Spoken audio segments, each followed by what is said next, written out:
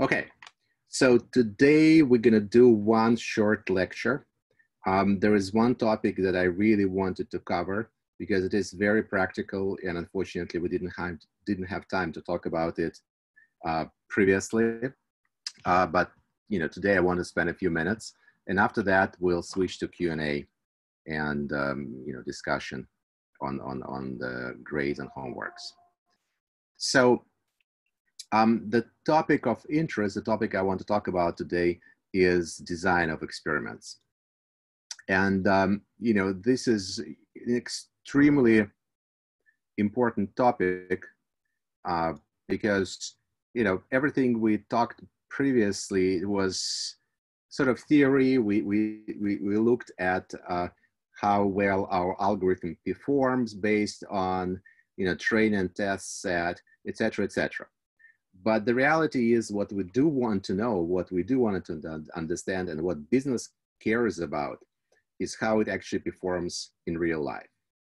And the only way to understand that is to deploy your algorithm and actually check its performance, right? And that's called, experiments. And we're going to talk a little bit of design of experiments. So the easiest, the most straightforward, the simplest way is what's called A/B testing. And, it is, in the essence, it's a very easy thing, right? For example, if we're talking about, say, online stores, and that's where business often does experiments. You, for example, can split customers randomly into two groups, control group and variation group, and then offer them providing them different offers, and then look at the difference in the effect.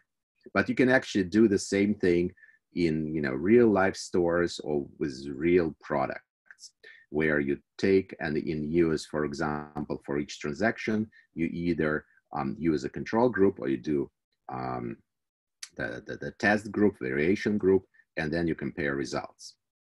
And overall, this seems like very, very easy. You monitor particular quality of interest that you want to test, and you look at it the function of time, and you see how control group differs from the group with a treatment, right? Or this with a particular variance. Now you can in fact run lots of tests in parallel. You always have a control group, so you have a baseline, you have something to compare against, and then for different tests, you can select subset of say requests or subset of customers, and then you monitor it for some time until you get enough data to make conclusions. And there's entire science on how to actually derive statistically significant conclusions and how long you need to run tests for. Often, in marketing, people take it easier and they just, run and see if there is noticeable differences in performance. This is often used in, in testing advertisements, in, testing different type of discounts, in testing different design of web pages, et cetera, et cetera. So like A/B testing, when somebody talks about A/B testing, this is really splitting customers into two groups, or splitting maybe, requests into two groups and using one as a control and other as a variation. Now, that could be pretty much it. But unfortunately, the A/B testing approach has its drawbacks, and especially if you run a lot of those tests. So one of them is that, obviously you do not make any conclusions until the end of the test, and then you need to process it. But what's more interesting is to understand and to look at these tests from this explore-exploit dilemma. So the idea is the following, that when you're actually creating a test, you are sort of exploring your options. And the test is not necessarily the best option, right? And if you have several tests running in parallel, one of them will be better than the others. So pretty much, if I think about, let's say, if I think about web page design or some offers, and I'm looking into conversion, which is, how many customers is going to accept it. There will be some offers that perform better than others. And so during this test time, you'll be actually losing compared to what you would create if you use the best strategy from the beginning. And so that's called this regret zone. Now, of course, if you knew what's the best, you wouldn't even have to run to create those A/B tests. You would always run the option that, the best option. But the thing is, you don't know. And so the question is there any way to balance this explore versus exploit strategy and try on one hand to still try different options, right? But then to somehow converge to the one that is the best with a minimal regret, right? With a minimal wasted number of customers. And that's, there are ways of doing it. And it's actually has, it has a very interesting name, the approach. It's called multi-armed bandits. Now, the theory comes from, the theory comes from the game theory, from theoretical computer science.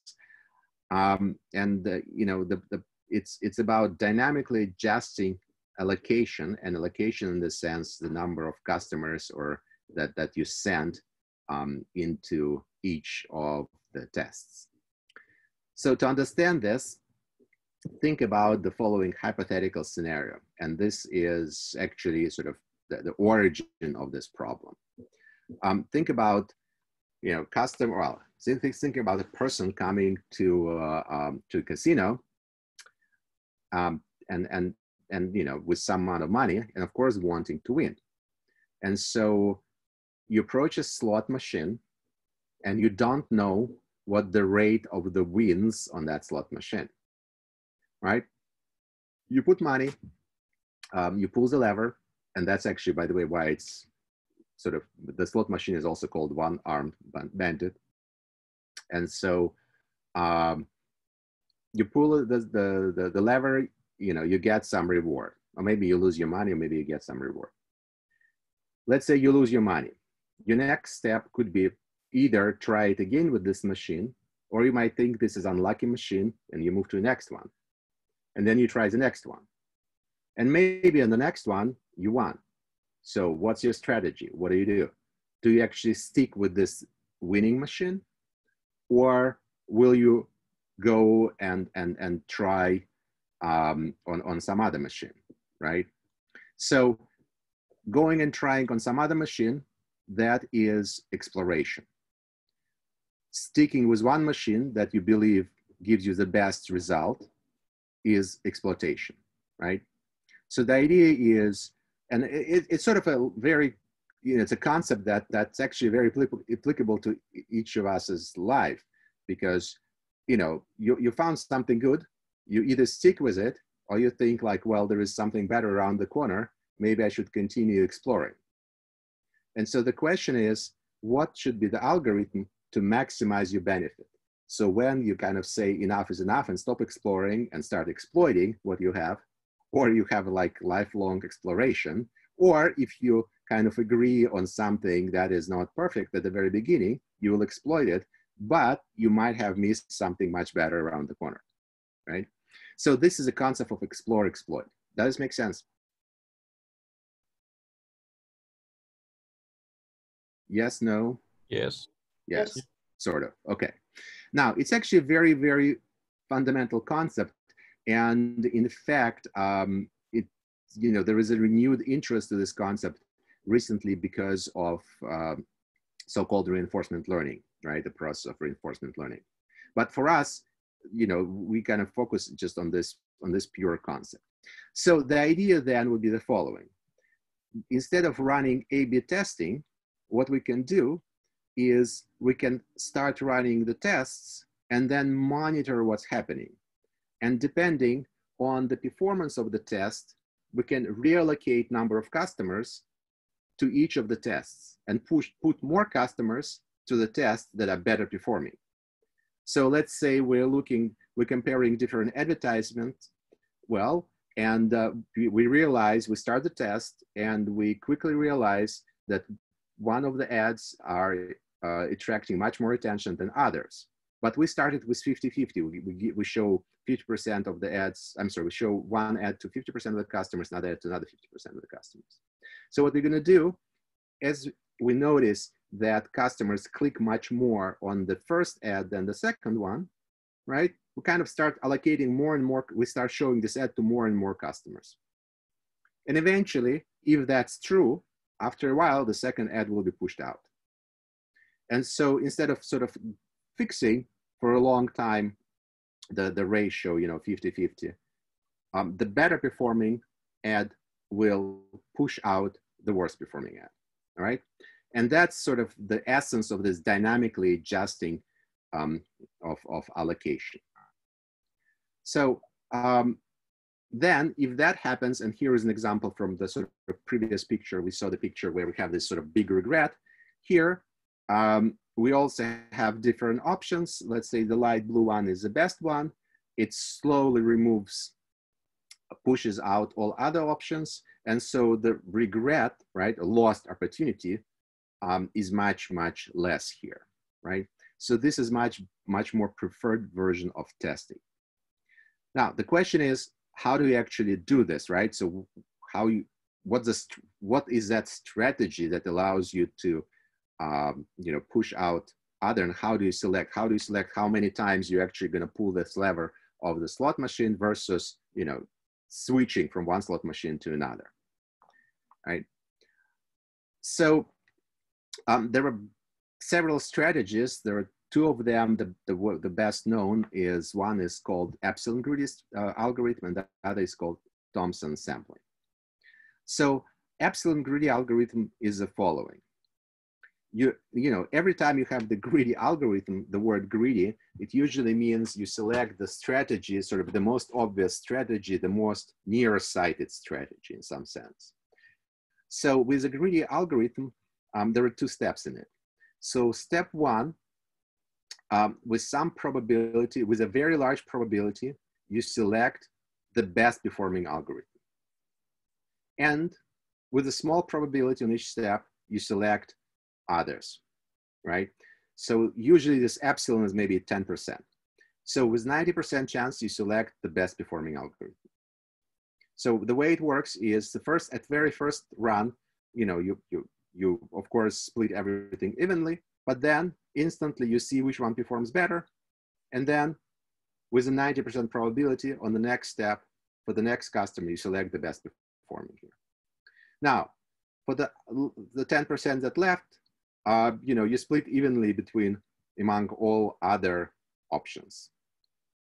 And so this is greedy. And then, when the experiment is done, for the next customer, you already reweight all the probabilities. You again see which one performs the best, and you allocate to that one. And so every time you kind of looking which is the best, and you allocate to it. So in terms of the slot machines, it really means the following. You come to the slot machine, you didn't win anything, you move to the next one, you won something, you stick with that one, right? Until you start losing. When you start losing and you lose a lot, so that average win is low, then you switch to something else, right? This 10% probability, even if you win, you switch to another one, right? So that allows you to still explore, but the exploration is kind of lazy. Whenever you see something, winning, you stick with it. Okay, that's epsilon-greedy algorithm. Thompson sampling is different. It's actually a much smarter algorithm.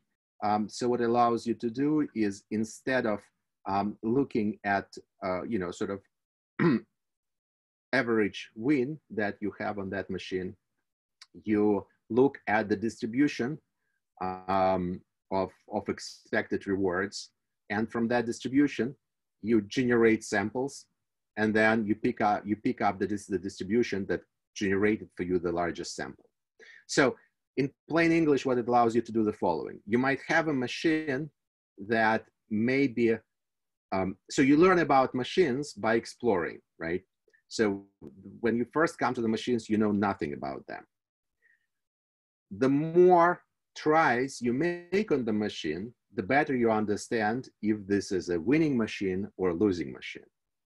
And so what you want to do is, when you don't have a lot of information, even for the losing machine, give it a chance to play, right? And so that's what this sampling does. I don't want to go into details right now, in the technical details. It's also called Bayesian approach. If you're interested, I'll give you references. But these are, two typical algorithms that are used for A/B testing. So here is the results. This is a comparison, for example, of epsilon greedy algorithm and Thompson sampling. This is artificial data. But if you look at this, there's this control group. There is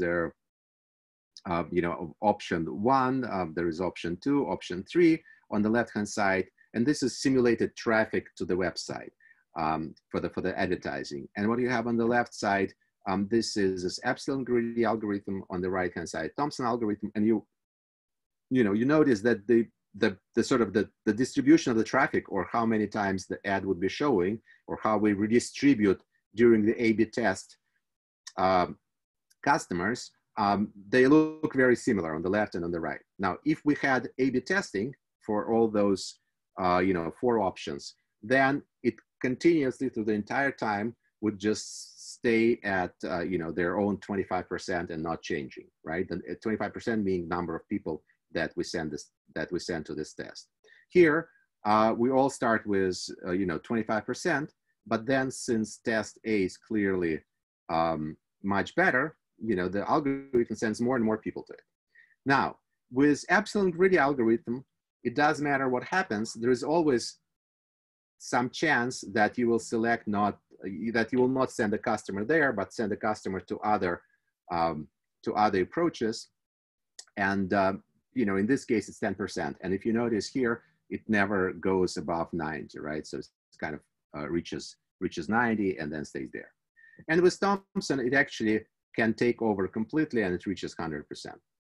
So Thompson, in this sense, is more efficient, but it's actually harder to compute.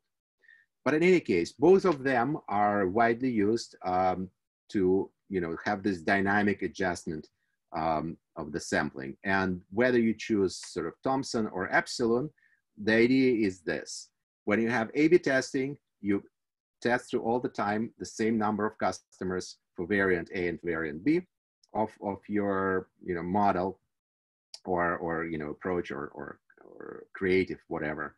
And when you have multi-arm bandits, you dynamically reallocate number of people, number of customers for each of the approaches. And then as time goes by, one of the approaches start dominating and taking over. And so literally you don't even need at the end of this to compare the results on variation A and variation B. Whether you do A/B testing or multi-arm bandits, you of course need to have some reward function, which means how you actually compare. That could be convergence, clicks, time spent on the website, money spent on your website, money spent in the store. It is up to you to select the right metric, but these are 2 approaches to do the testing. All right. Any questions on this? So just for clarify, when we use multi-arm bandits, so example, if we have only control group and testing group, so what's mean for epsilon greedy strategy? Just we go with probability, I don't know, with probability yes. 1 minus epsilon to our algorithm and with epsilon to our test, to our control group. So in control group, it's mean we do nothing or just yes. Human yes. intelligence. And so case will be, so if our algorithm is worst, we just convergers to do nothing, or human intelligence just to control group. Yes. If so, in epsilon gradient algorithm, there will be no convergence in the sense that if you decrease epsilon with time, I mean. Right, you can decrease epsilon with time. Typically, you do not. But what's going to be happening if, for example, this algorithm is better than the other one, right? Then eventually, because again, you actually remember you start with this, right? So, for example, you start with control and then best algorithm, right? So you can start with control and the other one. But if your sort of other algorithm performs better than control, it becomes the one with epsilon probability of selection. So the epsilon is not kind of fixed with respect to one particular algorithm, but it always updates and points to the best performing algorithm. Does that make sense? No? So epsilon is constant for all iterations, I mean. No, epsilon fixed as a number, it stays constant. But with this probability, we're always selecting the best performing algorithm. And the best performing algorithm might change as time goes by, because you might see this one perform better than the other, right? So you can, for example, at the beginning assign probability 1 minus epsilon to this algorithm, but then you start trying and it performs better than the other one, then it will get selected with a probability epsilon. Okay. So epsilon is just sample probability for one customer. I mean, we just independent sampling for each customer. Correct. So we get a customer comes in, there are two algorithms, right? Let's say we start with, let's say we start, 80% to one algorithm, 20 to another, right? So at first it will go to where 80 points because there is a higher chance, right? Let's say the 80, then we got another customer, it might go to the one where we first, where we gave like 20%. And then we see that on the 80% one, the first one, the customer didn't purchase. On the second one, he did purchase. So then if that happens, the algorithm says, aha, the second one is better than the first one. And so now for the third customer, I will send him to that algorithm with 80% and to the weaker algorithm with 20%. Does it make sense now? Yes, thank you. Okay.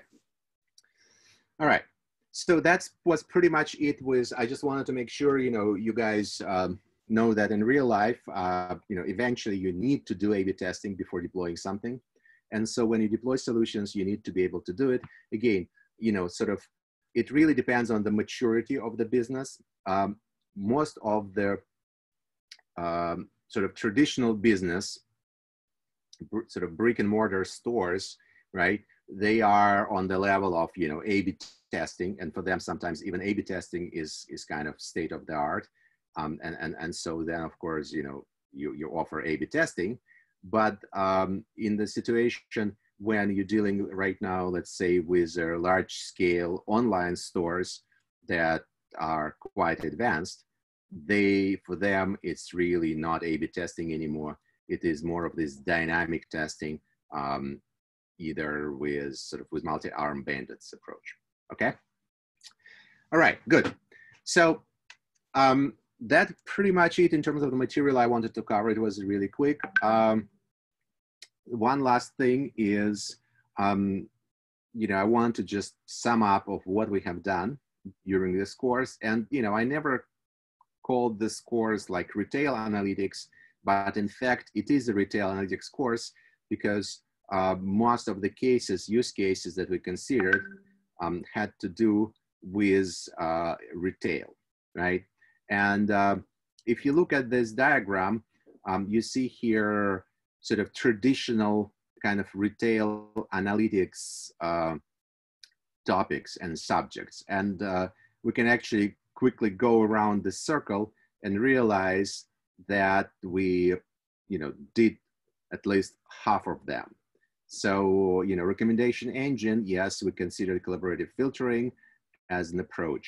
We didn't do attribution modeling, but, we looked at a little bit at the pricing. We looked at, cluster analysis for customer segmentation.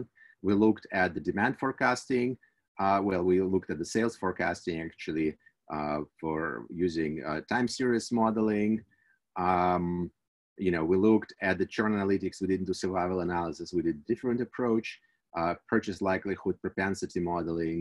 I think we also did a bit of it.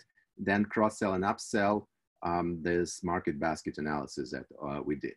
So, we covered probably, 80% of the typical use cases within retail analytics. So it's personalization, segmentation, churn, and sales forecast. In terms of the technique that we used, we looked at the exploratory data analysis, and then we did basic regression, classification, clustering, and recommender systems. Now, of course, this doesn't cover all the data science techniques that exist out there or being used, but this is probably one of the main techniques that are out there for us.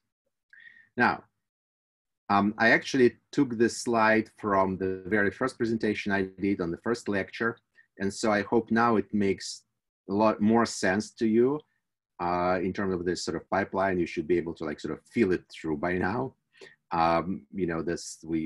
You've done the steps in your homeworks with sort of data understanding, data preparation, model development, and model evaluation. We have not done model deployment, but you actually did some you didn't deploy the model, but you used the model itself to answer some of the questions. By the way, now looking at the steps, right? 1, 2, 3, 4, 5. Which of the steps took most of your time when you were doing homeworks? Preparation, probably. Preparation. Data preparation, yeah. Data preparation, yeah. So you suffered through it, okay. And that's unfortunate truth that is out there, that 80% of data scientists' time goes on to data preparation. All kind of ways to, slice, dice, cut, remove, clean, filter. It's not fun, but this is a skills that you need. Without them, it just, you cannot do anything. In some sense, data science, you might even think about this as chemistry is a science, right? And to be a chemist, being a scientist, so understanding, algorithm, understanding things, but at the same time, you cannot be a good chemist if you actually cannot do lab work, right? And so here, this is sort of a lab work, the sort of the fundamental things you need to learn how to do. You might also notice that within the cases that we considered, there were really sort of two types of data science. There is this data science for humans, and I call it decision science. And in fact, there are guys who call themselves decision scientists, not data scientists. And then there is what I would call it data science for machines, which is more sort of product development. And data science for humans, or decision science, is when your consumers are decision makers within the company. So it's executives, product managers, designers. And the goal for you as a data scientist is to build a model, draw a conclusion, and based on that conclusion, those executives will make certain decisions. For example, when we considered retail stores and we looked at the sales forecast, this is for decision scientists, because based on the sales forecast, the procurement will make certain purchases, and then the logistics will allocate product to different stores. So that's very much a decision science. On the other hand, product development, this is something when the result of the algorithm is actually used by computers. So the consumer is a computer that would run certain type of predictions. For example, when we did recommendation service, this is, the final, of course, end user is a human, but it interacts with computer. You're not there anymore. Nobody makes any decisions. It's a computer that makes recommendations. And so when you're more of this decision scientist, decision role, it is about designing, defining, sort of implementing metrics, running experiments, interpreting experimenting, creating dashboards, communicating it to the leadership. Or, if you're in the leadership position, making decisions on this. When you're dealing more with product development, this is really about developing algorithms, training them, testing, deploying them, so creating software, right? It is more of a product development. And you will notice that in some companies, let's say, for example, Facebook already really even separates. They have a decision science group that are dealing with, particular strategic decision based on the data. And then they have machine learning product development data scientists or machine learning data scientists. Then the same thing happens with, with Google, right? And it's also depending on where you are in here, there are slightly different skills required. If you're on the left, it is, you'll probably need more of also sort of, visualization skills and much more of communication skills, right? And if you like doing consulting, you're definitely much more on the left-hand side. On the right-hand side, these are more of engineering skills and knowledge of how to take your algorithm and integrate it into the system, make it into a product. Some people are universal, some people more to the left, some people more to the right, but this is sort of overall, of different data science projects. Now, where to go from here? Well, first of all, as I said, you need to know the tools, right? Because, data scientists that cannot code, that cannot make model is not a data scientist, right?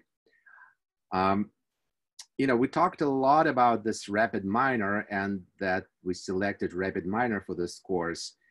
Interestingly enough, there were quite opposite opinions about this. Some of you, hated it. Some of you said, like, why didn't you make us use it? I know Python, so I'm trying to use Python. I don't want to use this stuff. And some were saying, like yeah, look, yeah, it's something might be useful. I firmly believe that software development today is moving towards this flow-based models. And in a few years, there will be everywhere. In fact, today, say, in most of the clients, and within BCG, we're using Alteryx, which is very similar to RapidMiner, which is, flow-based development environment. And if you're good at it, you can solve a lot of problems really fast, right? So guys who are actually very good at Alteryx can, partition the data, split, clean, etc., much quicker than I can do it in Python. But it takes time. And some of the things are not very easy to do in RapidMiner or Alteryx. And that's where you, for example, can write your own code. One other thing to note is that, for example, Azure Machine Learning, which is Microsoft, offering product, which is a cloud-based product. In fact, we were thinking about using it for this course, but we kind of decided that's probably a little bit too much. It's also, flow-based, and if you zoom in onto the slide, you will recognize most of the blocks. It's kind of built out of the same ideas as RapidMiner and Alteryx, but being on the cloud, it also provides a very easy way to integrate with other Microsoft services and actually deploy this into production and monitor. So that's where things going. So, if you want to be a data scientist, you definitely need to learn one of those environments. This course was kind of a push for you to understand the concept of this. If you want to go deeper, I would definitely recommend you learning Python. Python became de facto language of choice for data scientists. It's kind of interesting that R, is very popular within science, within bioscience, within statistics, but within industry, it's kind of not being very widely used. In fact, MATLAB is even more widely used among engineers. But so far, Python is the one that everybody uses. And so within Python, there is several sort of libraries, which is Pandas, scikit-learn, which I would recommend to learn. That will pretty much cover like 90% of your needs. One other thing which we have not done in this course, and I would have done it if we have more time, is Tableau. Tableau is visualization. And again, it is extremely widely used in business today. You might think that, visualization is well, no brainer.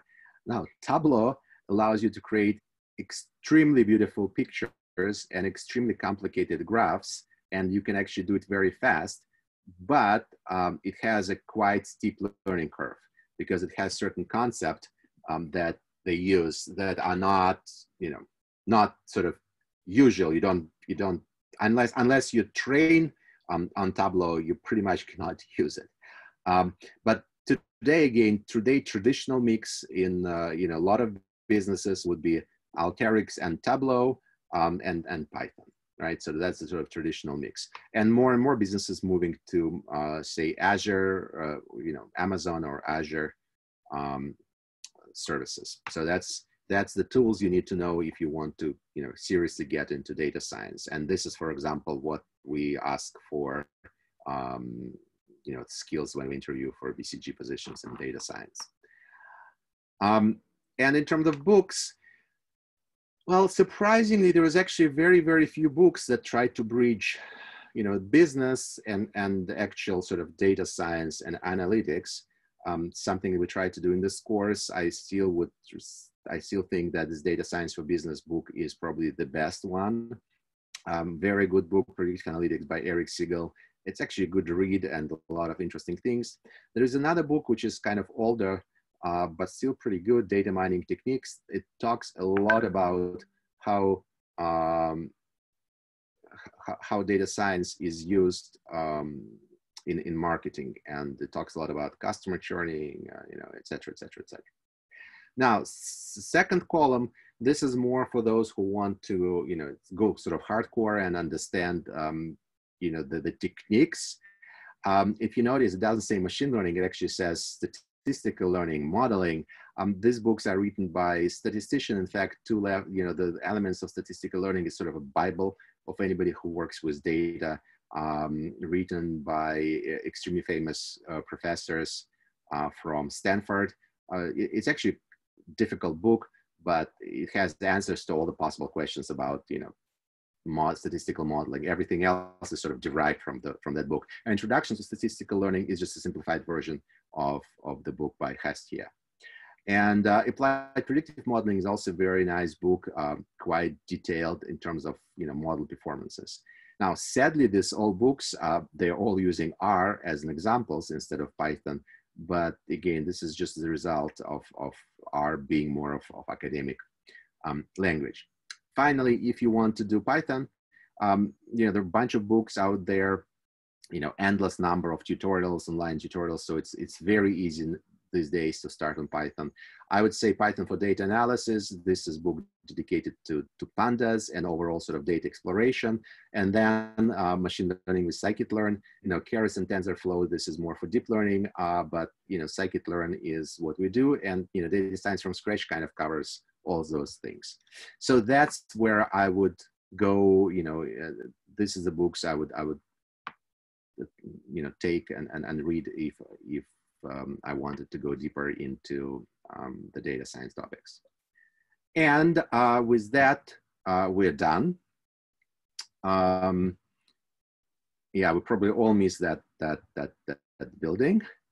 And I'll stop recording. Give me 1 second if I find it. I'll stop recording now, and we can switch to Q&A. And after that,